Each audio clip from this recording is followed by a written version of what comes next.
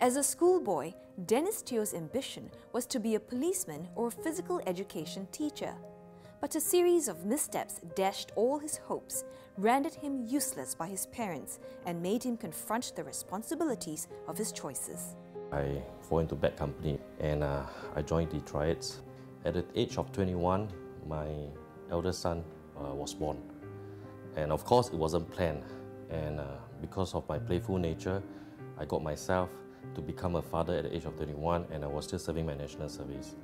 Having a baby and a young wife to support, he worked hard and became a top salesman and eventually manager in a few companies. Today, Dennis Teo is the owner of Evorich Holdings, a leading wooden floor specialist, and runs 3 other multi-million-dollar businesses. But his tumultuous journey as an entrepreneur began after he was retrenched from a job in a flooring company. In 2003, I started my own flooring business because I know I had that fire in me. And also with the experience that I acquired working for my previous company, where I got promoted very fast to be a GM, I built a reputation for myself.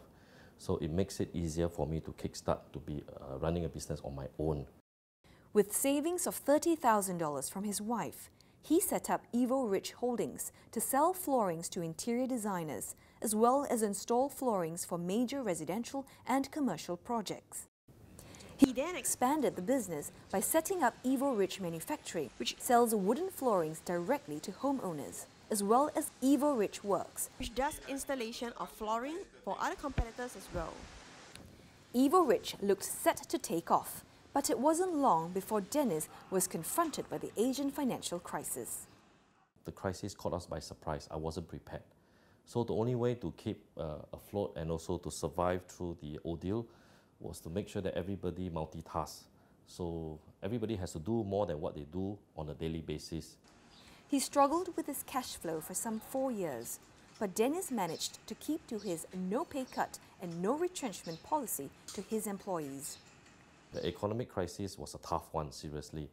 And I have even problem paying salaries to my workers, to all my staff. But I do not dare to tell them the truth, because if not otherwise, they will not feel, they will wobble and they won't feel safe. So in fact, I have to borrow from banks just to pay salary. And in fact, I even paid the 30-month bonus also.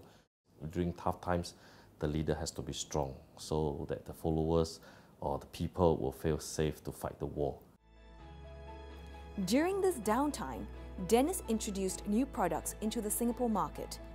He led his team to establish a strong market presence and started a unique marketing program with an eco-green message. Having been through several failed and successful ventures in business and in life, this gangster turned entrepreneur sets aside time to inspire and challenge youths with his own experiences.